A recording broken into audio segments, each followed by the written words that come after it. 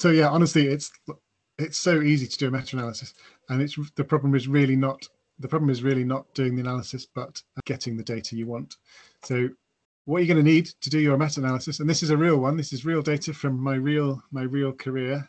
I'll explain the data in a bit. So you need a text file or something similar. I just use a text file to load into Jamovi or JASP. And the real data are, if you want the actual data, you can just that's the data. So you can copy and paste that text file if you want. If you go on my webpage, you can just get that. So you need an effect size in the first column, for example. It doesn't matter which columns, but it's easier to put it in the first one. So an effect size is Cohen's d, and in this case, positive is better performance and negative is worse performance. And then a standard error. You might notice that a lot of these numbers are the same. So the standard error here, there's lots of 0.289302. So they're all the same number. And that's because this is a Cohen's d. Because the sample size of these studies is all very similar, the standard error is going to be very similar as well. So 289 is when there were 12 subjects in the experiment. There we are. I think 302 was 11 subjects or 10, not sure. 408 was probably 9. And then 258, that was the last one, that was 15. So in this case, it's not always like this, but in this case, because I've converted them to Cohen's d, the standard error is basically a simple function of the number of subjects. That's just a label for the data that I was collecting, and then a covariate at the end. But all you need to do in meta-analysis is these two columns: an effect size, the standard error of that effect size, and a label to help you interpret it. So that's, I think, 12 different studies of 3 different kinds. Okay, so now I'm just going to open JASP on my machine. There it is. So if you prefer to use Jamovi, it's almost identical. I used to use SPSS when I was trained, and it's terrible. JASP is a free, friendly, flexible way to do statistics, and Jamovi is identical, just with a slightly different interface, I think. Right, so I've just loaded in my data. So I've got, I've slightly differently organized from what I just showed you, but it's the same data. So I've got a study label, a standardized mean difference, or Cohen's d, a standard error, and then I've got another variable type, which I might use in a bit. Then you can do all these stats. We're going to do a meta-analysis. Because this is introduction to meta-analysis, and also because I know nothing else about any of these, so I know nothing about all 8 of these, and I only know about this one, that's what we're going to do. If you want to know about all those other 8 ones, you're going to need a different masterclass, I'm afraid, and I'm unlikely to do it either, because I'm very much old traditional statistical theory person. So it's like any other easy stat software. You just point and shoot. So you put my study labels in there, put my standardized mean difference is my effect size. The standard error is my effect size standard error. The wheels of death rotate. And then you have your results and that's it. That's it. That's all done. So we spent 6 hours to do 5 seconds of processing in JASP. So what this is these are the basic results. I've done nothing fancy at all here. And then you get these stats output like you would in any software. So the main result, it's not obvious when you look at this what is the result of my meta-analysis, but it's here, and I love that it's 666. So look at these numbers. The average number across all those is minus 0.666, so 2/3. So that's my effect size. That's my meta-analysis Cohen's d effect size, 666. And then the standard error for that is 0.094. So if you divide 666 by 0.094, you get 7077. Let's just check that's true.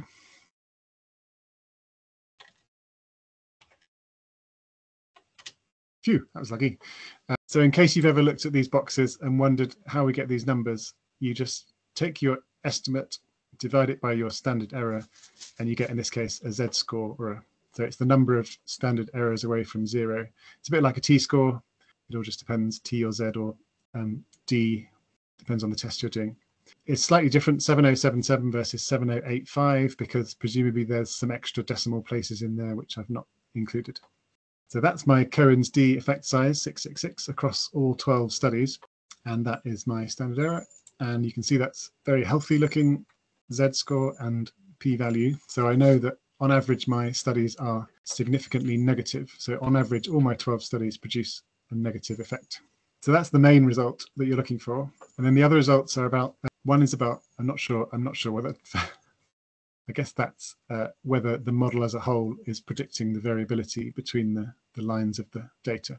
The heterogeneity is asking whether these 12 studies are similar to each other or very different, and it's not significant, so it suggests they're not different from each other. So the 12 studies are similar.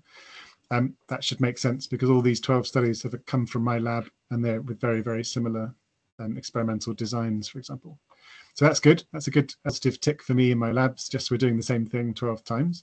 Down here, you'd probably have to Google what these things mean, but they're about heterogeneity again. So when you say there was no significant heterogeneity, you can quote these numbers and you can probably look up what they mean. I think, yeah, I don't know how much to interpret those, but you can look up those and try and work out what they mean. And that's the basic analysis. You can play with the boxes, of course. Let's not do that one. Let's do some of this. So here's some of the things we've been talking about.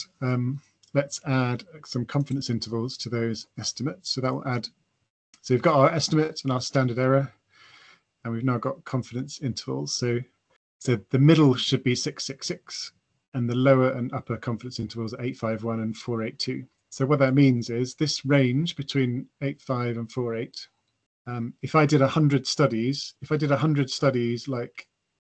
like this, sorry, 1,200 studies. If I did 1,200 studies and then did 100 meta-analyses, then 95% of these intervals will contain the real population mean. Now, we never know what the real population mean is, so we don't know if it's the real population mean could be less than 0.4, could be more than 0.48 or less than 0.85. Don't know, but that's what the confidence interval tells you. And if you make these plots in Excel, you'll realize it takes quite a long time. But this is a very nice forest plot. So you can copy and paste that, I believe. So we've got our 12 studies. Each one comes with a symbol, a sample size, and standard error. You can see that the boxes are all about the same size because I don't think that's taken into account. And the error bars are also very similar because they're all studies of between 10 and 15 subjects. And then you can use this 0 line here. You can look down and you can immediately tell that 3 of these studies produced a non-significant result. So studies 1, 2, and 4. And then all the others produced an individually significant result. And then if you add all the studies together and weight them, get a random effects weighted mean model, you get an overall effect size 0.67, and that's the same numbers as up there. So the forest plot is giving you exactly the same as this, but it's very pretty. And that could go straight into a publication. That's a really nice plot. Let's have a look at the funnel plot. It's going to be pretty boring, I think, because it's all from my lab and we basically did the same thing 12 times with slight variations. You'll see that the funnel plot is not very helpful because all the studies have about the same standard error because they all have about the same sample size. So there's not much to learn from this funnel plot. Yeah, so in this case, we don't learn anything really about, although let's see if I have publication bias. Given that only some of these are published, there shouldn't actually be any publication bias. But we can click those buttons and then go back up. It's running an algorithm to test for publication asymmetry funnel plot. Okay, so it's produced, there's a rank test and a regression test. These are 2 commonly used tests for funnel plot asymmetry to try and estimate publication bias. They're both not significant, which is good. I didn't fix this, by the way. This is a real example that someone asked me on Twitter to produce this, and I did, and then I was very happy with the results. So there's no evidence for publication bias in my data, probably because half of it's not published anyway. So I know all of the data. This is all of them, only some of them are published in any case. But let's do a trim and fill analysis. So you can go into the diagnostics box. It will then run this algorithm looking for missing studies, and it will tell me if I've missed any studies, which would be amazing because here we go. So there's the trim and fill analysis. These are the statistics I don't quite understand, but let's just look at this one. So this plot is telling me that there's one study which I don't know about. It was done in my lab, and it's been suppressed, and I don't know about it.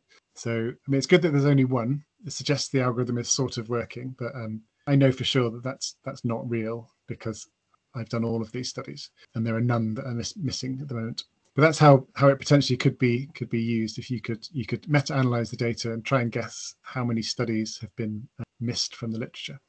God, there's a few more boxes to tick, so we're just going to tick all of them. let's just do one. I don't know what these other things are. Let's do this one, fail-safe N. Yeah, so this analysis from Rosenthal is saying I would need to add 260 studies to this plot, all with zero effect. So if I added 260 studies on the dotted line, that would turn my actual p-value into a non-significant p-value. So that, I mean, it's just a number. It just helps you to work out how different from zero is my effect, if you like. I would need to do 260 studies with zero effect and to hide them to make these studies look obviously selected and obviously biased. I think that's, so it's very unlikely that there are 260 missing studies. Yeah, and I was reading something the other day which said it's not very realistic. It's just assuming that there are 260 studies exactly on zero.